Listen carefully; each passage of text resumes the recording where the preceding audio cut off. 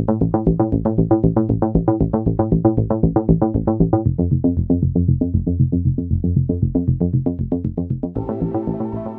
there everyone, good Wednesday evening to you, middle of the work week, and it's weather for Weather Geeks time.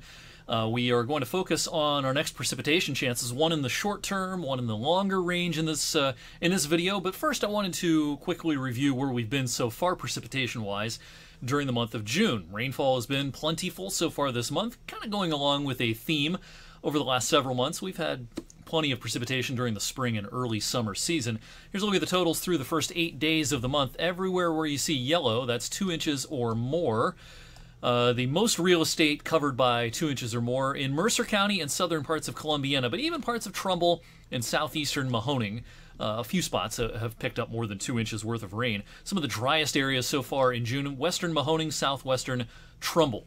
Amounts there generally around an inch or closer to an inch anyway than some of the areas to the east and to the south as well. We're going to add to these totals as we go into the night tonight. In the meantime, today started with fog. As we've been warning about over the last couple of evenings, fog would be an issue for some this morning, and that came to fruition. Once the fog burned off, nice day today. Mix of sun and clouds, very comfortable for this time of the year. The dew points were lower. Instead of dew points in the 60s, we had dew points in the 50s throughout the day. And now, as of this recording, a little after 6:30, clouds are starting to increase. Tornado watch is out for parts of southern, central, and southwestern Ohio this evening, everywhere in red. This includes Columbus, Dayton, Cincinnati as well, and heading over towards Athens, Parkersburg, Marietta, all those areas covered by this tornado watch. And we've had a couple of tornado warnings, even some confirmed tornadic activity not far from the Dayton area this evening. As of this recording here at 6:30, one leftover tornado warning out in southwest Ohio. I believe this is the cell that has produced a confirmed tornado. I've seen a couple of pictures on social media of an actual confirmed tornado with this. That's the active tornado warning as of this recording. There's been the occasional severe thunderstorm warning with some of this activity as it's moved through southern parts of Ohio. Now, the ingredients are best certainly from around I-70 on south for not only isolated tornadoes, but occasional hail and some gusty winds as well. The ingredients just aren't as good, if you will, farther to the north. So the significant tornado parameter, or STP values, you'll sometimes see us talk about this.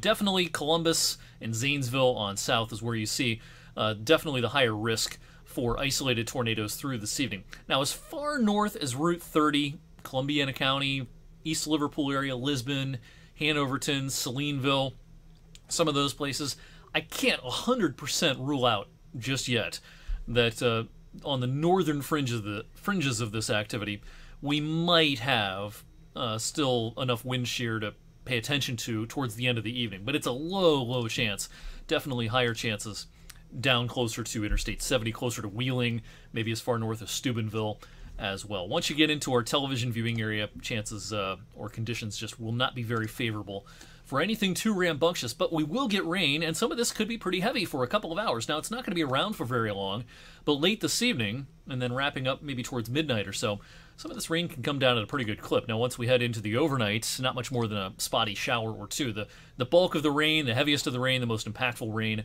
will come in a kind of 3-hour time frame from about 9 p.m. through about midnight for tonight. How much rain are we talking? Here's a look at our computer models, and you know, with this kind of convective nature of the shower and thunderstorm activity, we have a decent model spread here. But I think another half an inch on average seems like a pretty good bet in most of the area later on this evening into the overnight. Now, could someone get an inch, even a little bit more, as the NAM would suggest? I can't rule that out. Certainly some efficient rain producers will push through, but I think a good region-wide average would be about a half an inch. And for this reason, the Weather Prediction Center, in their day one flash flood outlook, does have all of the region outlined in the low-end risk for flash flooding. We've had a decent amount of rain lately. If you were to get another quick, in a matter of a couple of hours, a quick 3/4 of an inch to an inch worth of rain in some of our more flood-prone areas, might be some localized issues later on this evening. So I'll, of course, keep you updated throughout the evening on social media and tonight on 21 News at 11. We're back to pretty decent weather for our Thursday as this system pushes away. Clouds will break for some sun. Boy, not that warm only about 70 tomorrow afternoon. Kind of the same idea Friday. This is a nice day, but a rather cool early June day. This dashed black line, of course, trough of low pressure. And some of the model trends over the last 24 hours with this working in our favor as far as weekend rain goes, especially for the start of the weekend, I should say.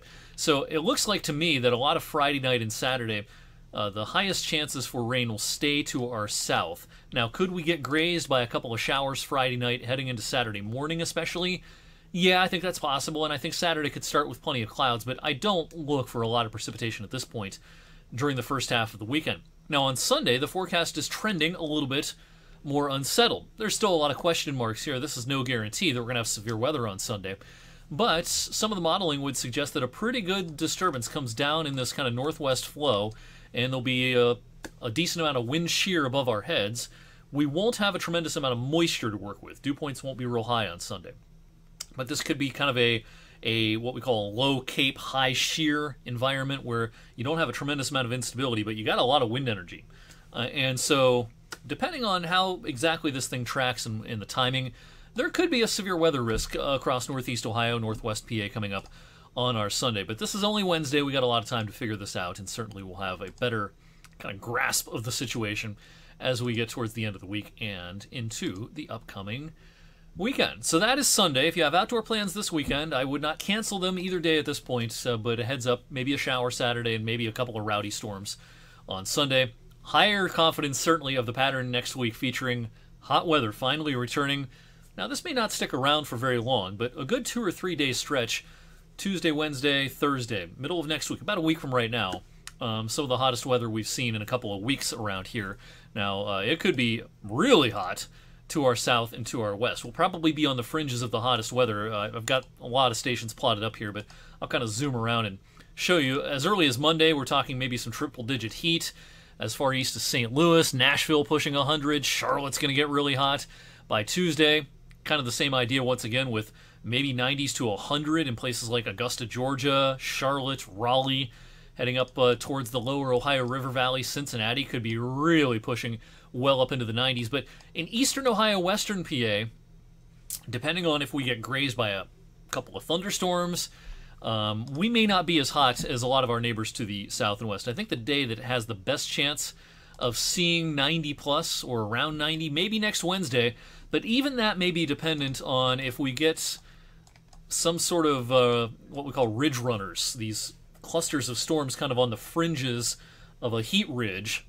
If we get a couple of those, that will short-circuit the warm-up here locally. But either way, we have a pretty good chance at this point of seeing some pretty steamy temperatures by the middle of next week, even though the chances of extreme heat, well up into the 90s, that kind of thing, I think the chances are much higher in places like Cincinnati and Dayton, and then certainly down towards Nashville and places like that. Middle of next week. So interesting things to talk about over the next week. You know, we'll have you covered right here on Weather for Weather Geeks. Thanks for watching tonight. I'll see you back here on Thursday.